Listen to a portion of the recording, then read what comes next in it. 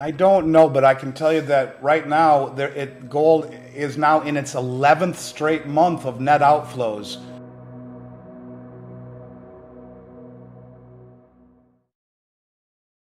Hello everyone, today our guest is Andy Schectman, president and owner of Miles Franklin, Precious Metals. Andy Schectman talks about the death of the dollar, BRICS taking over, the fatal problems in current financial system, the Fed's debacles, banking bailouts, and more.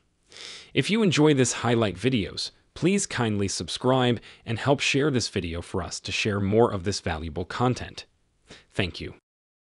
You know, I don't know. I mean, I don't know if it was systemic. My feeling is that it was not systemic whatsoever, and I think obviously that they picked and chose that bank specifically for there being ulterior motives. And if it were systemic, they should at least be transparent in telling us how it was systemic and why they decided to bail out these banks and not bail out other banks. And you know, many of the things that they do seem to me just to make no sense, where, you know, $5 billion to build a border wall to stop our children from dying of fentanyl and allowing 5 million people to enter this country illegally is not okay, but $114 billion to the Ukraine is, including pensions to their government when there's a $1.75 trillion pension shortfall in this country. I don't understand the things that they're doing, and they're not transparent about it, and they're divisive, and they make very little, if any, sense, Mark, and this is being one of them. If you want to level with the public and say, you know, we're bailing out this bank because, then level with the public and tell them. But for her to say, well, you know, I'll talk with the president, we'll figure it out. Well, all that does is create speculation and create a whole level of mistrust, where you're going to see these depositors across the country. I mean, I grew up in Minneapolis, and you get 20 minutes outside of town and you're out into the farms and out into the small rural areas that have relied upon these small banks for a very long time. And they know your family and they know your parents, and they helped you build your small business, which in this country for a long time represented 40% of GDP. And now you have $5 million in one of these banks. You got to be thinking, what the hell am I going to do tomorrow? And that's why, Mark, in the past 8 days, my company's done $85 million in sales. We did $800 million last year, which was our biggest year. We did this in 1 week. People are scared like I've never seen before, whether they're buying gold or throwing all their money into the handful of the big commercial banks. What she has done has created a run on all the regional banks. And with that being said, she owes it to the public to tell us why it was bailed out and why others won't be. And her answer to the representative of Oklahoma was ridiculous and certainly wasn't transparent. It's our relationship with Saudi Arabia that gives us the petrodollar status. And I think that was the day when it was crystallized in Saudi Arabia's mind that they don't trust us anymore. And then you look at the weaponizing of the dollar, where the world reserve currency should not have the prerogative of saying, well, you can use it, but you can't. The rest of the world looks at us and say, well, this is a country that came in under the guise of weapons of mass destruction, destroyed Iraq, and then said, oops, we're sorry, and it's okay. But, you know, if you don't fall in line on the right side of what their agenda is, yes, you get sanctioned and you get your assets frozen. And if you look at what the European Union did, Mark, not only did they freeze and sanction the assets of the Russians, they've just told them they're now being confiscated and are going to be used to build the Ukraine. So when you talk about complete and total lack of trust, this is the rallying cry, in my opinion, that is creating this massive coalition of countries, whether it be on the Belt Road Initiative, the Shanghai Cooperation Organization, the BRICS nations, or the Eurasian Economic Union, which comprise, you know, 70–80% of human population who have lost trust. We have squandered the good graces not only of our foreign creditors, but of most of the international community, including our allies like Turkey, who formerly applied to the BRICS, like Saudi Arabia, who's formerly applied to the BRICS, and now the most recent one being Mexico, who has just formally applied to the BRICS. The BRICS nations have told us they're going to issue a reserve currency pegged to commodities. The Shanghai Cooperation Organization is talking about a new settlement currency for the entire Eurasian landmass backed by gold. And if you go back to April of 2019, the Bank of International Settlements reclassified gold as a high-quality liquid asset, basically tier one, the only other one in the world.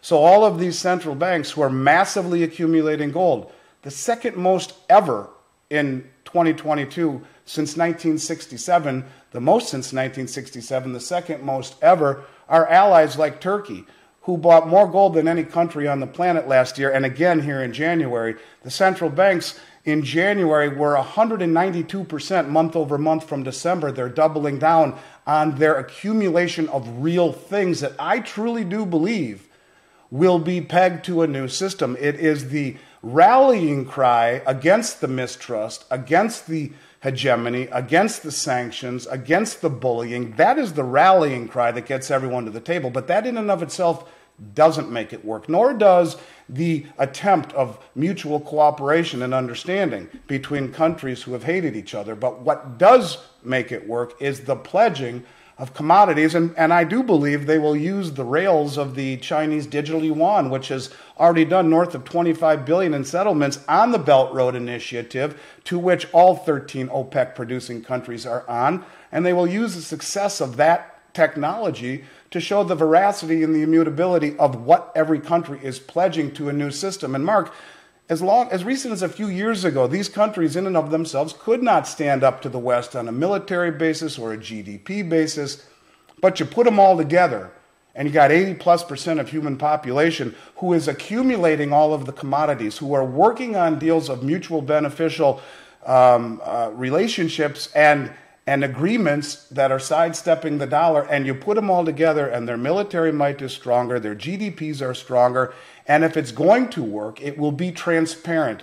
As Zoltan Pozsar says, we are entering Bretton Woods III, a system dominated by commodities and transparency and truthfulness, and that is what I think they are attempting to do. So, you know, most times you would think about there's not a chance in hell this is going to happen, but I do believe that it will happen. And I do believe that the countries that are forging these alliances together against the Western perceived hypocrisy and hegemony will use commodities, and in particular gold, to backstop a new reserve currency, and they will use distributed ledger technology or a blockchain to show the veracity and the immutability of it. This is their one chance.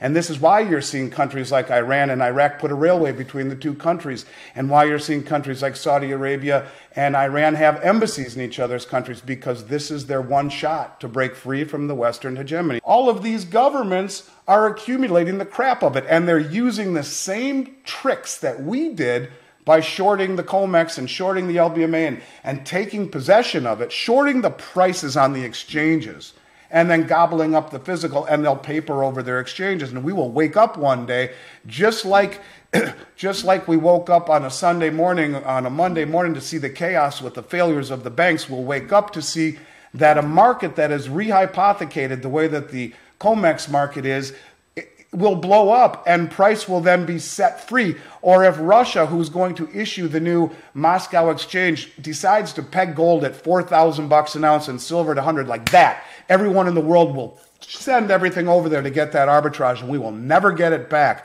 The West has messed with the prices, and for people not to see that is a mistake. And look, you know, the head trader for JP Morgan is going to prison for it, and you know, maybe he's a token, a sacrificial lamb, if you will. But as far as I'm concerned, 100% the West has suppressed the price of gold because of Gibson's paradox, because of the fact they all decided to suppress interest rates, because what that will do is create an illusion of prosperity in stocks, in bonds, and in real estate. And now we're going to pay the price for it because our foes are accumulating it against us. I mean, do you think this takes months, years, decades? Like, if we were to sustain this current pace of gold buying by the BRICS nations, et cetera, I mean, how fast do you think that could happen? I don't know, but I can tell you that right now, gold is now in its 11th straight month of net outflows leaving the COMEX. So far, I looked last week, and they were at 285,000 ounces had left so far in the month of March. And in silver, month to date, over 3.5 million ounces of silver have left outflows, leaving the COMEX. And when it leaves, it ain't ever coming back, because these are 1,000-ounce bars that they're going eastward. They're leaving. And if you do anything too fast, you cut off your nose to spite your face. Yeah. They're trying to bleed as much as they can out of the turnip, squeeze as much juice out of it as they possibly can until it withers and dies. And that's when the jig is up.